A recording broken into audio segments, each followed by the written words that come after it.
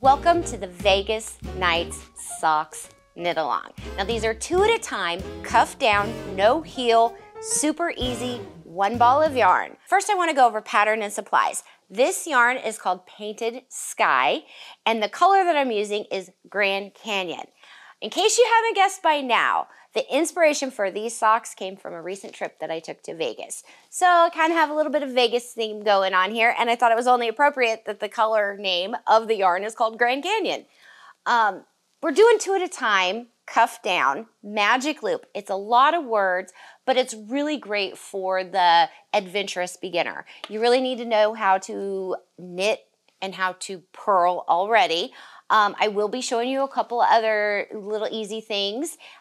Keep in mind that we do have a stitch support section on our YouTube channel, and we'll put a link up above to the playlist so you can go in there and check it out if there's something in the pattern that you're just not quite sure of or want a refresher, or maybe I didn't go over it clearly enough for you, because really what I want to do is get down to the meat and potatoes of this whole project so that you have a great idea of how to make these socks. Now this yarn is a worsted weight yarn. This pattern is a little bulkier than normal socks because these are bed socks. You're going to wear them to keep your feet warm at night. It's not something you're going to want to put a tennis shoe on top of. Maybe Crocs, but not a tennis shoe. The wool content, it's 100% wool, and it is super wash, so you can throw them in the washing machine. Australian virgin wool. It's a great texture, great to work with. We're also using a US size 6 knitting needle. Circular because we're doing magic loop, so you want a really long cord. I would suggest a 40. You could maybe get away with a 32, but your wrists will thank you for a 40. And of course, if you already know how to knit with double pointed needles, you could knit 1 sock at a time. I wouldn't suggest doing 2 on double points. You really want to use a circular needle for that. But you do have options. Feel free to play around. Okay, 1 ball of yarn, 2 socks, and 1 needle. How do we make this work? Well, I'm going to show you how to cast on. We have, thankfully, this one is already wound into a ball for us. We have a center pull ball, and I just had it. There we go. That's a center pull ball. That's where your active yarn comes from, the center of your ball. We also have yarn that comes from the outside of the ball. Are you getting where I'm going with this? We have 2 socks that we're making with 1 ball of yarn. We have 2 strands of yarn. Yes. Sock 1 from the inside of the ball, sock 2 from the outside of the ball. It does take some yarn control as you work along. If you have a yarn ball a yarn bowl, that might be helpful.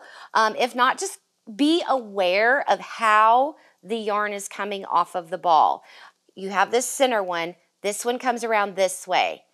You don't want them to tangle up like that, because then you'll be sitting there spinning and unspinning. Just be careful and watch, and you can pull this off without them spinning together.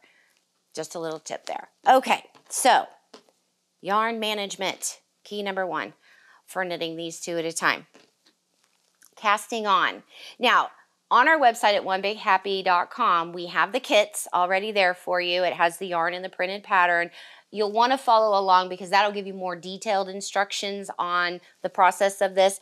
These socks that I made are a medium size, so feel free to adjust within the pattern for a larger size if you need it. If you need a little help with that, you can always leave a comment down below and we'll get back to you. And we have our Facebook group that's called the One Big Happy Yarn Company Makers. Join us there. There's tons of people. We have over 600 members there, so we're all happy to help and answer questions.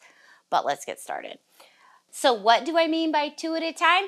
Well, basically we're going to be knitting both of these socks at the same time on 1 knitting needle. So let me show you how that's done. We are going to be using what is called a stretchy cast on. And what this does is it allows stretch to the cuff. Because I don't know about you, but for me, I have kind of thicker calves and I don't like them to be tight around my calf. These are a tube sock. There's no heel, so they just slide right on. So we want them to be really stretchy. And also, I think it looks great with this pattern because you don't have a solid ridge like you get with a long tail cast on around the edge. It's very, very stretchy. So I can't wait to show you how to do this stretchy cast on. Each sock has 48 stitches all the way around. However, when we go to cast on, we're gonna only cast on half of the stitches for the first sock, then we'll cast on all the stitches for the second sock and be back to the second half of the first sock. It sounds a little confusing, but just watch, I'll show you. There's gonna be a lot of just watch and see on here. Okay, first thing I'm gonna do, slip knot like I always do. Wrap it around, go under and through. That's so hard. Wrap it around your index finger, go down, around, and through. And we'll do this 24 times.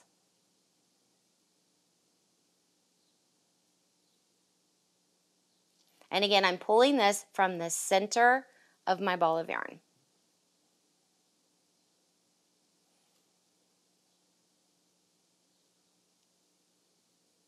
Okay, let's go back. 5, 10, 15, 16, 17, 18, 19, 20, 21, 22, 23, 24. Okay, so that is the first half of sock 1. Now we're going to cast on for sock 2. So we want to go to the yarn that we have out here. Look, I made a mess when I was showing you how to pull there. Okay, now we're going to cast on for sock number 2. And I'm going to show you the same thing again. Slip knot. So, index finger, swoop down and around and through. We'll do this.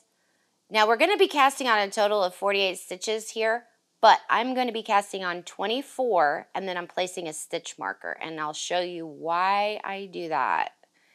Okay, so I have 24 stitches cast on. I'm going to place my stitch marker here. This is the center or the halfway point of sock number 2.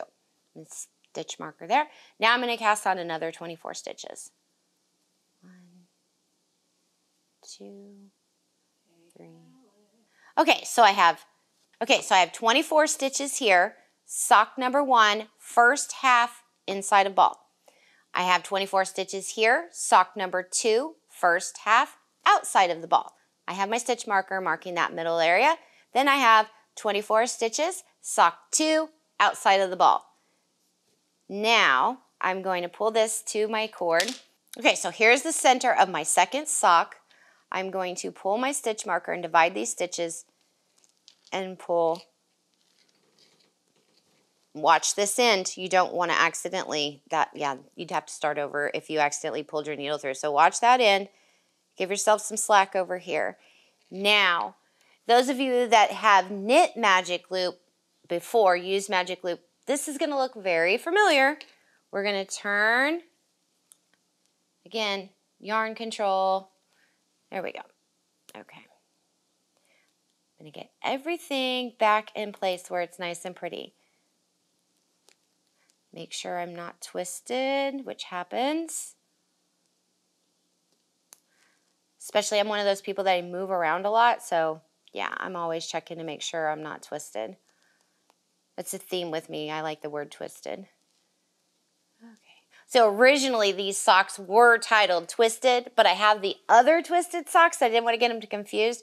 So at the very last minute, and everybody's ready to pull their hair out with me, last night, very last minute, I changed the name.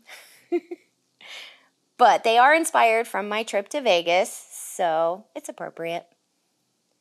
Okay. Here we go. Now this looks familiar for your magic loop. However, there's a little bit of a difference, and I want to show you that up close again. This is sock number 2. This is sock number 1. That's a tail. Like normally when you're in this position for magic loop, you have active yarn, but I don't. My active yarn is down here because if we look at it this way, that's where we finished casting on or that's where we started, that's where we ended to start the second one. Just bear with me, it makes sense here in just a second. What I need to do is cast on another 24 for sock number 1. So this is the second side of sock number 1, another 24 stitches onto this needle over here. So to do that, it looks a little crazy, but bear with me here. I'm going to hold it like this. So I turned it again.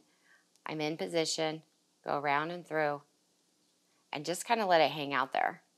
That first one is going to look a little weird. It's okay. Just keep going, and then it'll start making sense and looking correctly.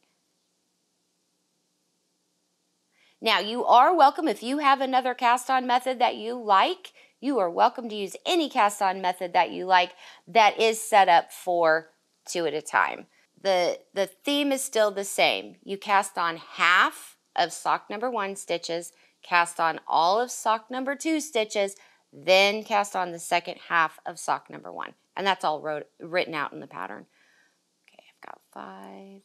Now we're going to come back here.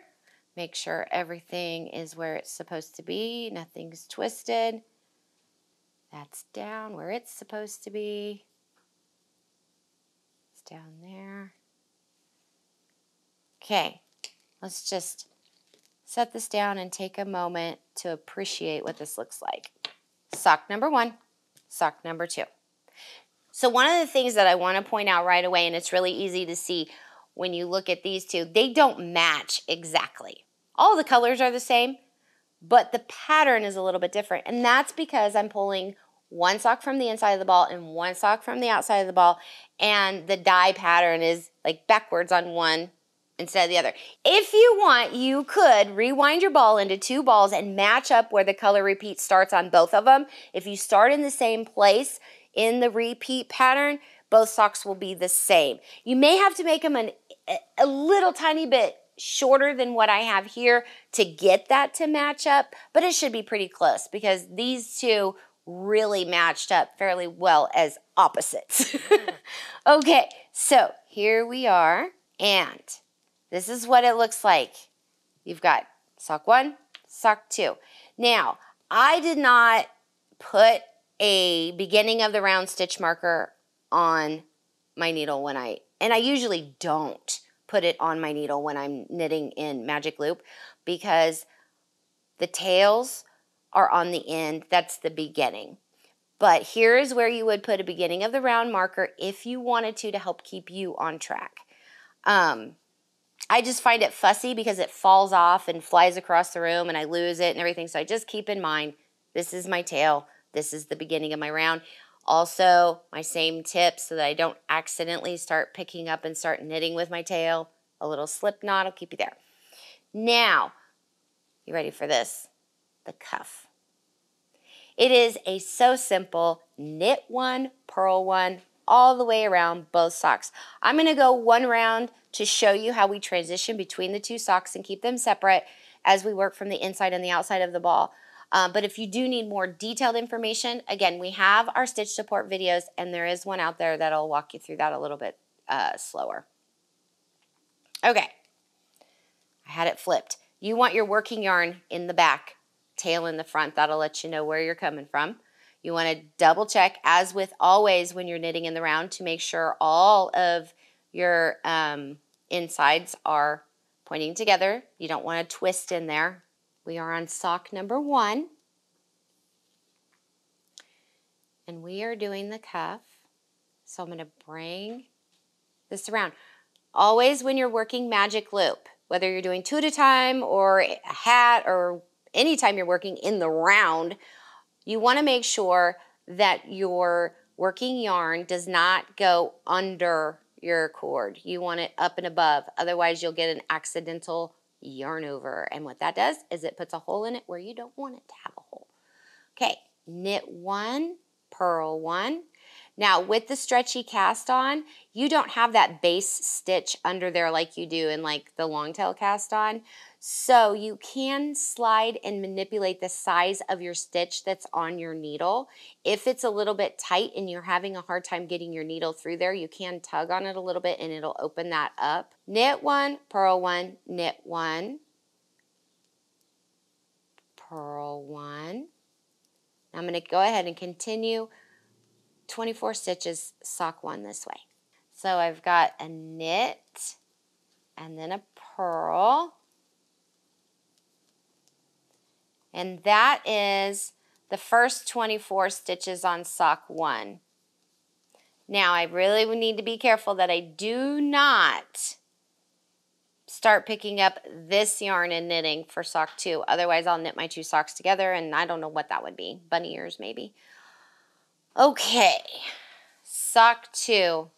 Very simple to how we knit sock one. Actually, exactly the same way, except for you're kind of forgetting these are hanging out over here. And you just start your pattern here. Make sure that your yarn is up here like this, doesn't get wrapped around that cord. If it gets wrapped around that cord, again, you're going to have a oopsie. Okay, knit one, purl one. Continue on through these 24 stitches. And again, because we use the stretchy cast on, there's no base stitch to it like you're used to if you're used to the long tail cast on. So it is a little finicky your first time around, but I promise you, after you get that first round of stitches on both socks, it gets so much easier to knit in and you can speed up. But I like to go slow this first round just to seat these stitches properly. One of the things that I also want to point out, the stretchy cast on, because it doesn't have a base stitch, these stitches move around. I have this right here. Don't worry about that. It will work its way back in. I'm going to pull this stitch here. I need to purl it. Oh, bring yarn forward to purl. I'm going to go ahead and purl that. It will work its way back into the sock. It looks a little scary when you see this long bar of yarn, but that's normal. Okay, so I finished the 24th stitch on the second sock. Now, here's the careful part. You may just want to grab your cord and pull. Not a good idea. I get started with pushing first and then hold on to your tip tight.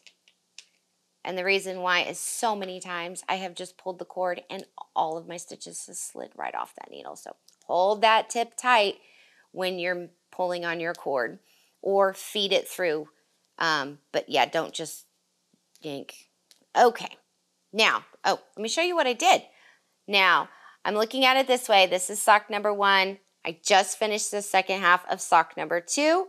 Now I turn and I'm ready. Now this is like standard magic loop setup right here. Look at this. I'm keeping this guy way over here. This is sock number one. I don't need him right now, but I do need to make sure that my yarn is not twisting from my ball because this one is coming from the outside. So now I'm ready to start the second half of sock number two on the cuff, the ribbing. Okay. So again, I want to make sure that this yarn is up and out of the way when I pull my cord because it gets wrapped around. I know I'm kind of harping on that, but I had it happen recently and it took me forever to figure out what did I do. So kind of like to point those out. Okay, so I ended with a purl. Now this one's going to be a knit. I still have this right here, but as soon as I put my needle into this, look what's going to happen. It cinches that up. So don't worry about it. Okay. Knit, purl all the way around. Go to Vegas, enjoy the shows, enjoy the people watching. Once you get this set up, like literally I walked around Fremont Street, and if you've never been to Vegas, Fremont Street is very interesting.